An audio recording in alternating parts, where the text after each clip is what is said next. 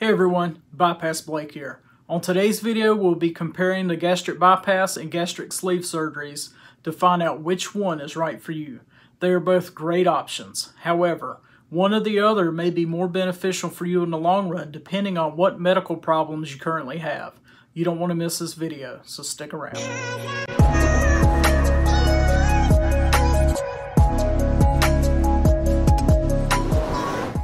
So let me start off by saying both of these surgeries are great options for weight loss.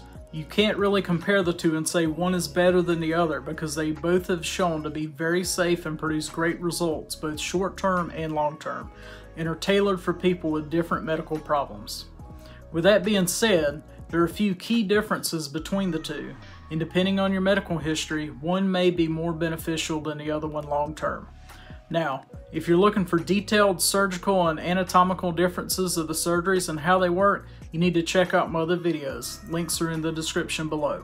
The gastric bypass is typically better for people who suffer from acid reflux, which is heartburn, and people who suffer from diabetes. Gastric bypass has food bypass the duodenum, which normally triggers insulin sensitivity, unlike in the gastric sleeve, so the bypass is better for diabetics. Also with bypass, you have dumping syndrome that gets triggered when you eat a high amount of sugar at one time, so that deters diabetics from consuming too much sugar and keeps their sugar levels from spiking, keeping them at a more normal range. As far as heartburn with a bypass, your stomach produces stomach acid is rerouted a little further down in your intestines away from your esophagus, so it's a lot more difficult to get real heartburn with a gastric bypass. So if you've already had heartburn and you're diabetic, gastric bypass is better surgery for you. Now the gastric sleeve tends to be better for people who have a history of ulcers and that have habits that cause ulcers or take medicines that will cause ulcers. Why? The sleeve is more tolerable to ulcers, whereas the bypass, having an ulcer is a bigger issue. So people who smoke cigarettes, because smoking causes ulcers, take aspirin every day, they cause ulcers, take NSAIDs regularly, such as ibuprofen, those cause ulcers, or people who have a history of ulcers tend to do better with a sleeve than a bypass. The sleeve is also better for people who have had multiple abdominal surgeries where they have significant scar tissue in their abdomen or have had some intestines removed, making gastric bypass more difficult or impossible to perform. Now, similarities with the surgeries, they both reduce your hunger and have you feel full sooner so that you will eat less food and lose weight. With both surgeries, you also get positive bile and bacterial changes in the gut that also metabolically help you lose weight. Both surgeries take about the same amount of time to be performed under general anesthesia, with a bypass taking a little bit longer. And both usually have the same recovery times in and out of the hospital.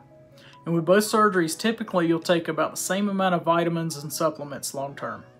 The bypass has some malabsorption, but not a significant amount to where you have to take a lot more vitamins than you do when compared to the sleeve surgery.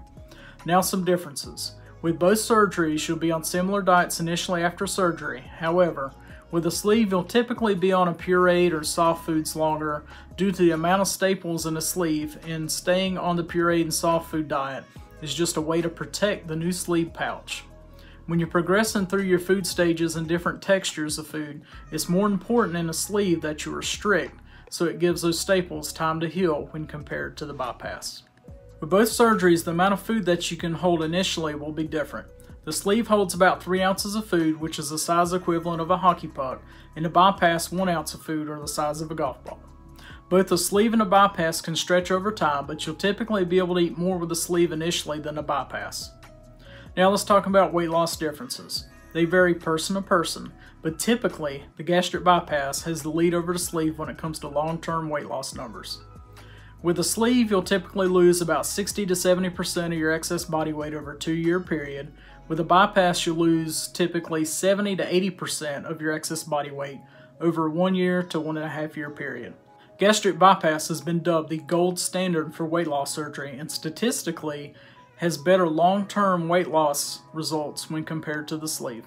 Well, I hope that gives you more insight on the differences between gastric bypass and gastric sleeve surgeries and gives you a better idea of which one is right for you. Now, you need to take this information and go have a good conversation with your doctor and surgeon about which surgery is right for you. If you found this video helpful, then hit that like button, subscribe, share, comment, and as always, thanks for watching.